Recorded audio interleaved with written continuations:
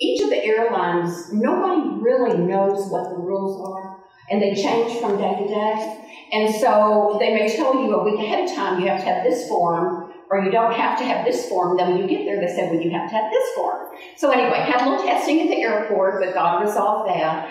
Got to Dallas, and they didn't want to send one of my bags, which we were doing an overnight in Qatar, so that meant a lot to me because it had all my clothes, it had swimsuit, makeup, I mean, everything. But, and I won't go into all the details, but God absolutely resolved it all in the nick of time. I mean, and He let me have my suitcase. So, I was very thankful for that. And then there was but yes, the Father just resolved it all. And what I did learn about that, He nestled in my soul. It doesn't matter where I am, if I'm in Birmingham, Alabama, if I'm in Tanzania, in unfamiliar territory, He is in absolute control of the details of life. And just relax. Yeah. Just relax. It was a great lesson for me.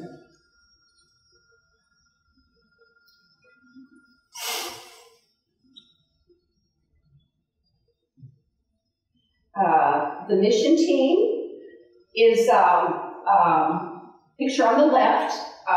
The lady in the green shirt is Wynn Noren of Village Ministries International. She was the team leader, plus she's their operations director. She does all the administrative work ahead of time. Her gift is administration, and she, in the Lord, does a fabulous job with that. She is also our on-the-ground administrative person. Susie Hughes, who attends Wynn's church in Tulsa, Oklahoma, was a teacher along with myself. And then on the right is Peter and Caroline Simler. They were our contacts in Kenya, and they are also VMI's contacts in Tanzania. They are just a great team. They are from Eldoret, Kenya, and they have been VMI's missionaries there for many, many years.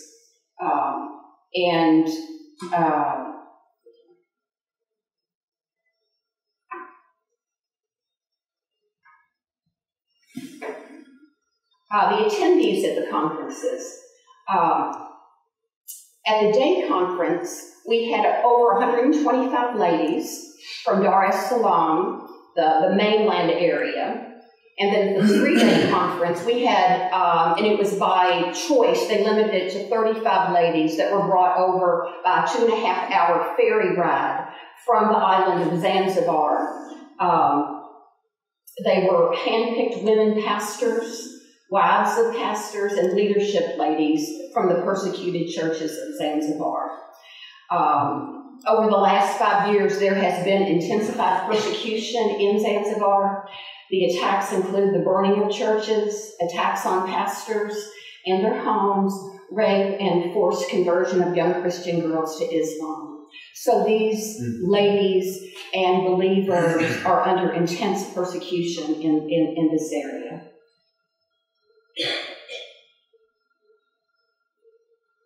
First of all, I'd like to talk about the content of the conferences. Our theme is always the God of hope.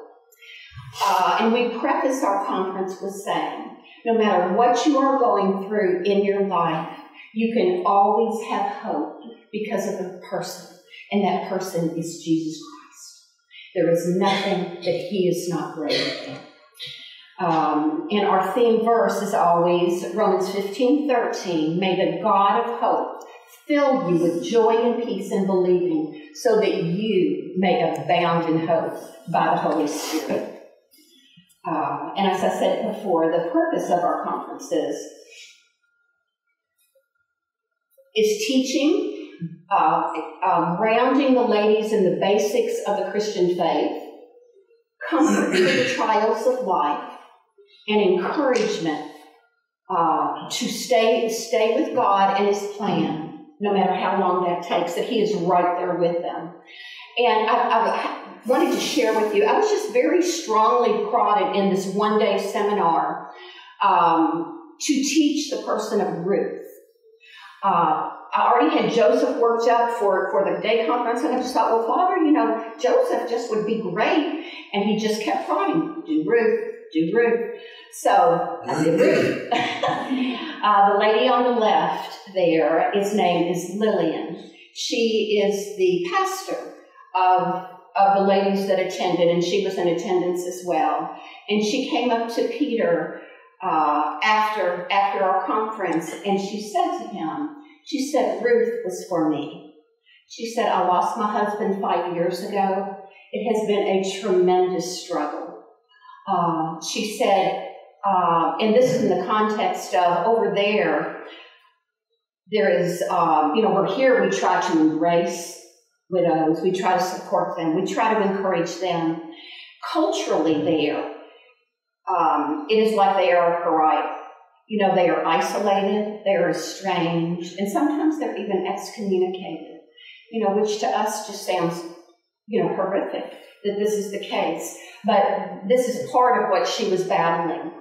So I was just very thankful to God that He allowed me to hear that, and just, an encouragement to always listen to Him, what He was doing, another lesson for me. The three things we taught there were salvation and eternal security, the Holy Spirit's ministry, and endurance and faith under suffering, with Ruth as an example. And that was the building that we were in as well. These are some of the pictures of the one-day conference. You see in the first picture on the left, you see Caroline Simwa being my translator. We worked very well together, and she was just a great, great asset. The picture to the top right is Peter praying with the ladies that came forward after the salvation session. These ladies expressed interest in wanting assurance of their salvation. They were great students of the Word. They brought children. There were probably, I would say, about 6 or 7 children there. If they needed to, they went in the back. They weren't running around or anything, but the children were very well behaved. And then you see Caroline on the bottom right. Caroline did 3 things for us this time. She taught in Swahili, and the ladies had a copy of this as well, the evangelistic tract, May I Ask You a Question, which gives the plan of salvation. She handled that totally by herself, and then she also helped me with 2 other classes.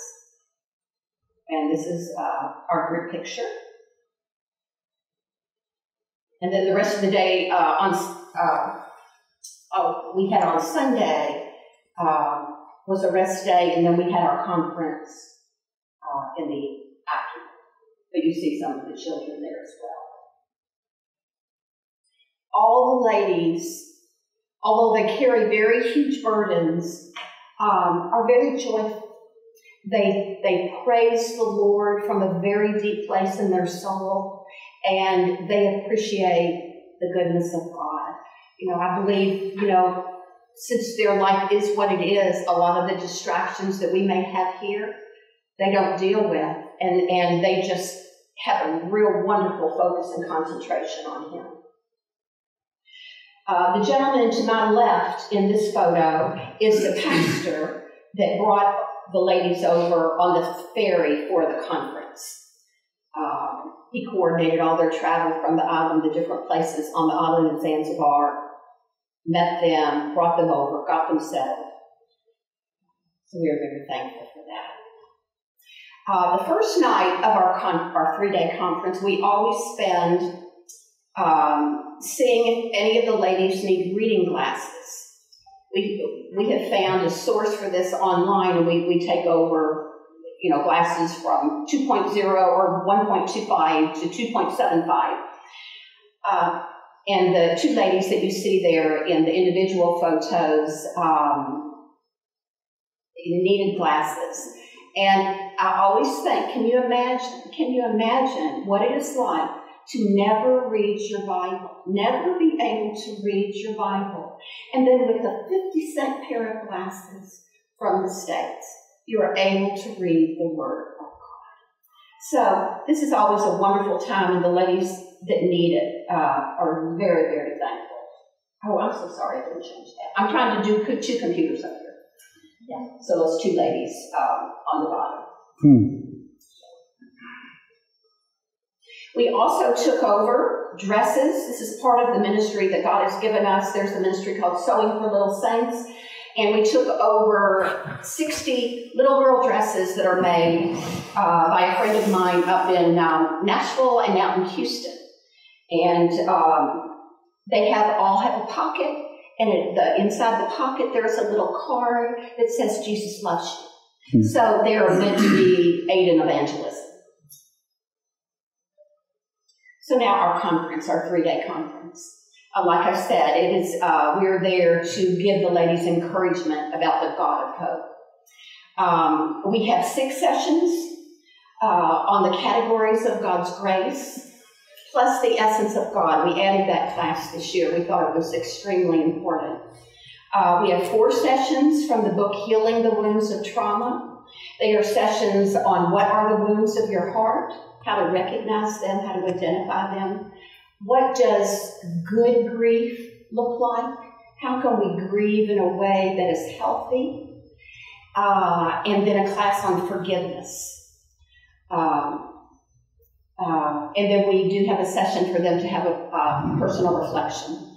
We have 2 sessions on canonicity and how to study the Bible. We have testimonies, which I will share with you, of both Tanzania and the USA. They have small group discussions. There is singing. There is fellowship time, and we always end with communion. Like I say, the Father has put together a very complete program for the ladies, and we are just very thankful again. These ladies are great. These 35 ladies were great students of the Word of God.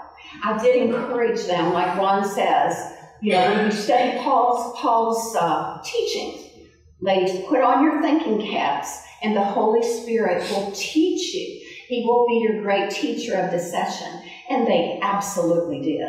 I could tell in the class on spirituality that it truly connected. We did the 4 circles of life, and we did staying on the path of walking in the Spirit and not getting off when temptation comes.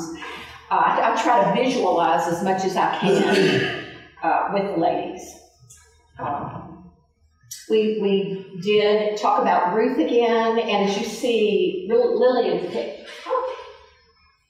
I'm so sorry. You see Lillian's picture on the left there. Her face just exuded God's peace, just exuded God's, and was really just such an encouragement to me. But we do talk about how Ruth, in very practical ways, picked up the shield of faith. And we also use Joseph as an example of suffering grace, and how he dealt with betrayal and the injustices of life, and that was all just part of a master plan, God's master plan for his life, and which was in the end to save 2 nations. Did a class on dying grace, and the Father has so very graciously in the last 5 years given me 3 ladies as examples that I observed with dying grace, and he has allowed me to share those with the ladies. Personal examples always are wonderful. And then we ended with eternal or surpassing grace. Some more pictures of the ladies.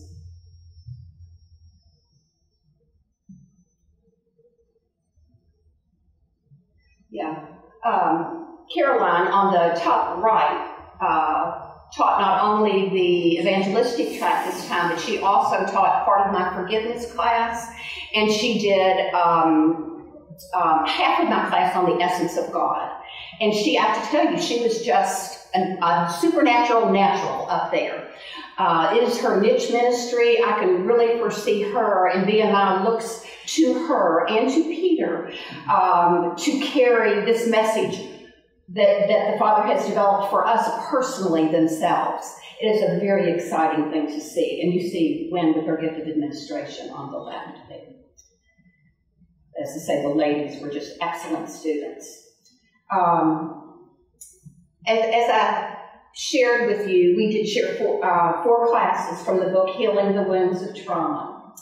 At the end, we do give the ladies an opportunity to, we call it taking your pain to the cross, to have a time of personal reflection and get with the Father and give Him their pain, forgive anyone that they need to forgive, and come before God the Father with anything they need to be forgiven of in the past. It was very heartfelt on everyone's part. There was wailing, I have to tell you. There was just great anguish of soul expressed. And many expressed afterward that they just had found great release during this time. They have seen horrific things. I'm going to read you one of the ladies, after the class on forgiveness, a lady named Oliva had this to say on the class of forgiveness. I am a pastor's wife. My husband and the associate pastor at our church had a sharp disagreement. This led to our family separating in our ministry, and I no longer spoke to the wife of the associate pastor. When I discovered that she was here at the retreat, I was uncomfortable, but knew I would just keep my distance. What I didn't know was that the Lord would use the teaching of this retreat to convict us both to offer forgiveness and seek reconciliation. We found ourselves seeking each other out after the session on forgiveness. It was a tearful reunion, and we are grateful for the healing that the Lord has done in our hearts. God, in His timing, had that set up.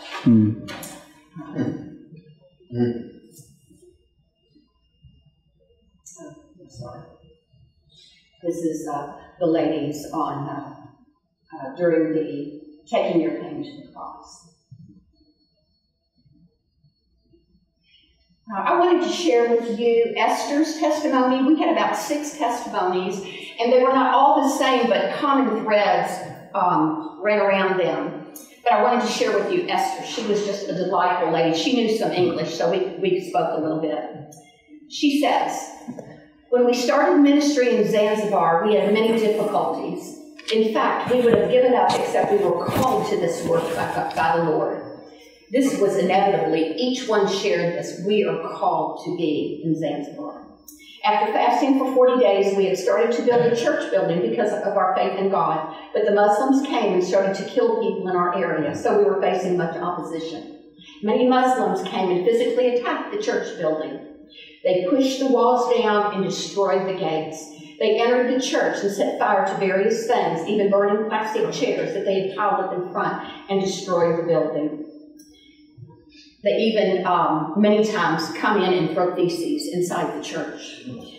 It was a very hard night. The church was burned and we had nowhere to gather. In fact, a government official came and asked the pastor, how can you manage without churches, without a building? The pastor said, we have forgiven them and know that God will take care of everything. One of the members came to the church but was so upset by the pain of the persecution that he wouldn't pray. We were asked by many, how can you handle this? But our faith in God let us overcome. We got to work cleaning and repairing the church. While we worked, we were crying because we had lost so much.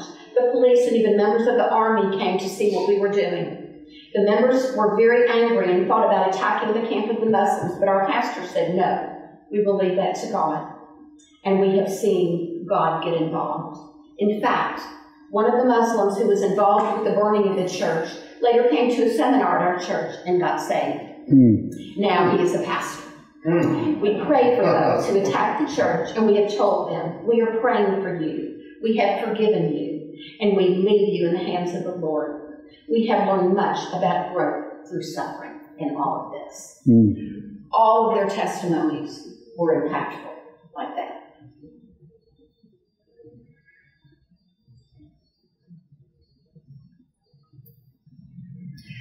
We also had small group discussions. They would go over questions from what was taught to make sure that they understood it. And then it gave them a time just to fellowship as well. As I said, they are very, very joyful people. And as you see at the top right, we had a lot of fun. too. One of our ladies, Susie, in the middle there, she loves to get up and dance, so she would lead the dancing, and they just chimed right in. And like I say, they are very, very joyful people in the Lord. This is our group picture afterward. Oh, yeah, one was skipped up here. So. We always end our conferences with the Eucharist. It's very solemn occasion celebrating the Lord Jesus Christ. And that is our group picture. I do believe that everything that you prayed for, the Father honored in a most wonderful way. The ladies were taught. Great comfort was brought to the ladies. They were encouraged in their walk. I